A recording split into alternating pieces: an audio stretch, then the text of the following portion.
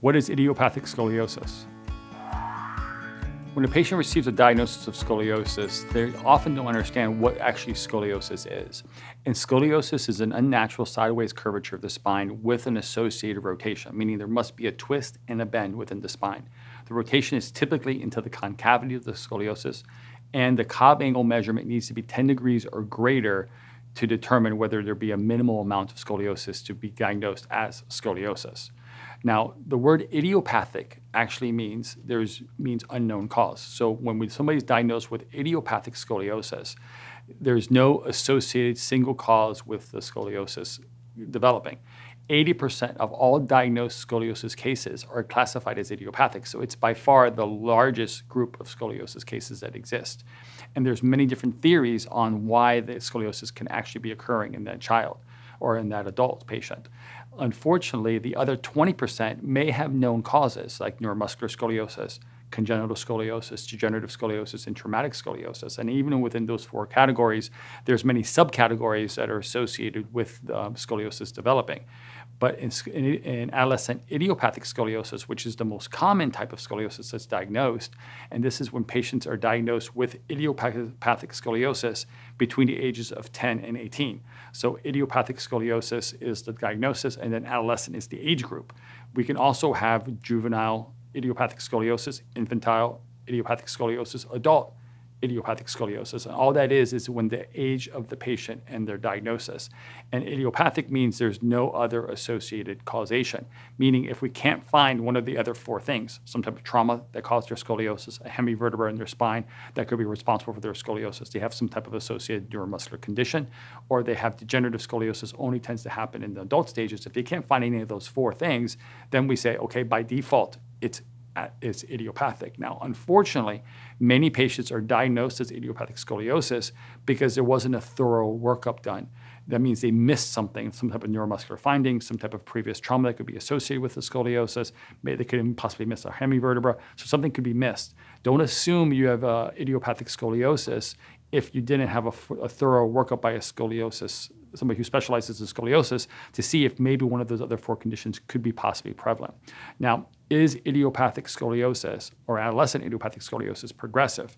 Well, adolescent idiopathic scoliosis is the most progressive of all the types of idiopathic scoliosis because this is when kids go through their most growth phase. And we know scoliosis is progressive most rapidly during growth. So therefore, scoliosis can range from many different severities, from mild to moderate to severe to very severe, because it's the amount of progression that occurs during growth that typically leads to what size you're going to have. Now, at this progressive state, in adolescent stage, this is where most scoliosis are diagnosed, and they're not diagnosed because the patient's having pain or discomfort. They're normally diagnosed because of some kind of postural asymmetry. And this postural asymmetry and this no initial diagnosis isn't necessarily mean this is where the person's going to stay, especially if they're pre-puberty. If you diagnose a 10 or a 12-year-old person who hasn't gone through growth yet, and they got a 30 or 40-degree curve with some type of postural deformity, and they're experiencing no pain, many parents discount this as being a problem. Oh, the person, they feel fine, they just look a little different, so we're not going to worry about it. But the problem is this person is still going to grow. And as they grow, the curve has a chance of progressing. And how much they progress is an unknown variable. We have no way of predicting that. Some curves may progress, only 5 or 10 degrees, but some can progress 105 degrees. The biggest curve I've seen still progressing in an adolescent has been 155 degrees. And now the opinion can very quickly changes because now you're seeing drastic postural differences, drastic differences in the body. So therefore, never take a small curve lightly in an adolescent patient, especially so has a chance of growing. And the more growth they possibly could have, the more likely they are to progress. Now, does idiopathic scoliosis, does it affect adults as well? Well, yes. The most common type of scoliosis in the adult form is actually idiopathic scoliosis. And it's one of two types. It's patients that knew they had scoliosis as an adolescent, and they're now in the adult form, or it's patients that were never diagnosed in the adolescent stage, meaning the curve never became big enough. But now in the adult form, posture problems aren't the number one cause of diagnosis. It's actual pain. They start experiencing pain somewhere in their 40s or 50 years of age. They go get an x-ray and they're told they actually have scoliosis. And they're like, they're the first time they've ever been told they have scoliosis because it was never diagnosed as an adolescent. The second most common type of scoliosis in adult form is something called degenerative scoliosis. Now, degenerative scoliosis is very often diagnosed as or told that it happens because of natural age-related spinal degeneration. Well, I believe that's completely untrue. There's nothing associated with natural degeneration of the spine and scoliosis. In fact, spinal degeneration and scoliosis, if that was natural, that means every single patient when they're in their age would have scoliosis, and we know that's not true. So therefore, I believe it's some type of misalignment that remains uncorrected, but it's a small misalignment that remains uncorrected for years, if not decades, leading to asymmetrical degeneration.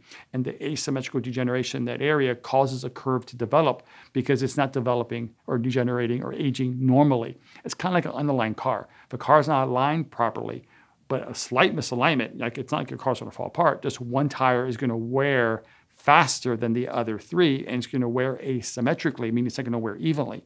Well, imagine that happening for 10, 20, 30 years in your body. Well, that's going to lead to this asymmetrical degeneration, which will cause a curve to occur. Now, even though adults are no longer growing, unfortunately, there is progression in the adult stage, and the progression is related to two things: size of curve, age of patient. And these two things tend to snowball with each other, meaning as curves get bigger and as a patient gets older, the curve will progress further. Now, like I mentioned, idiopathic scoliosis is most often diagnosed in adolescents because of some kind of postural asymmetry, shoulders, hips, ribs unlevel, where in adults, idiopathic scoliosis is most often diagnosed because of pain, because the progression in the adult form is a result of gravity over time. And this compression of the spine causes pain in the adulthood, where the progression in the adolescent case is because they're growing and they're elongating, and that doesn't cause any type of pain.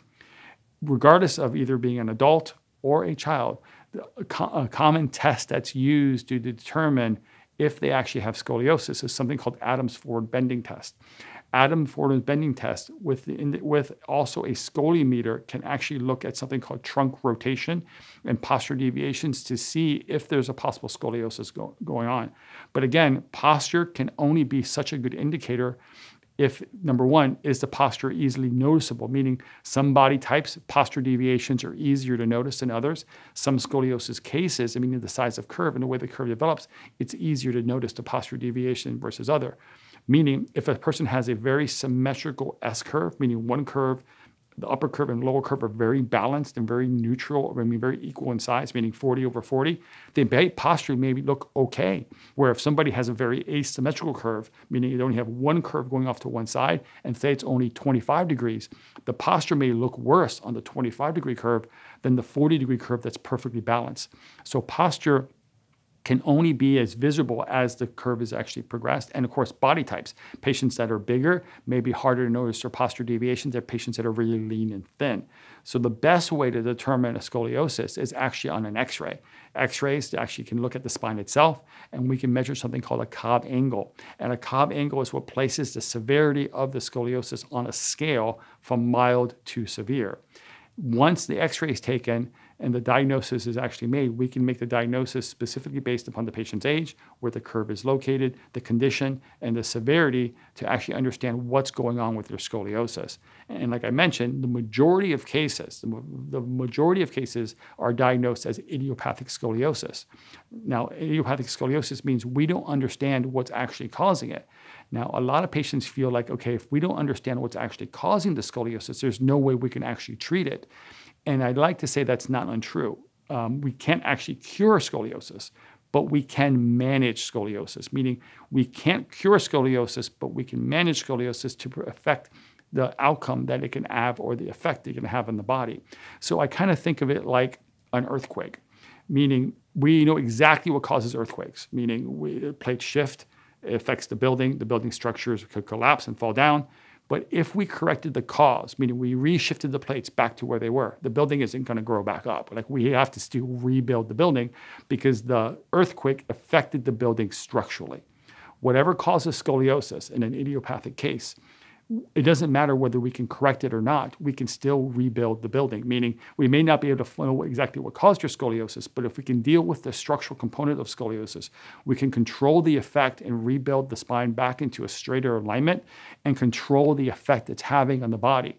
Because remember, in the majority of cases, the idiopathic scoliosis causes a very small amount of the curve, maybe 5 or 10 degrees while they're growing and develop, while it initiates the curve.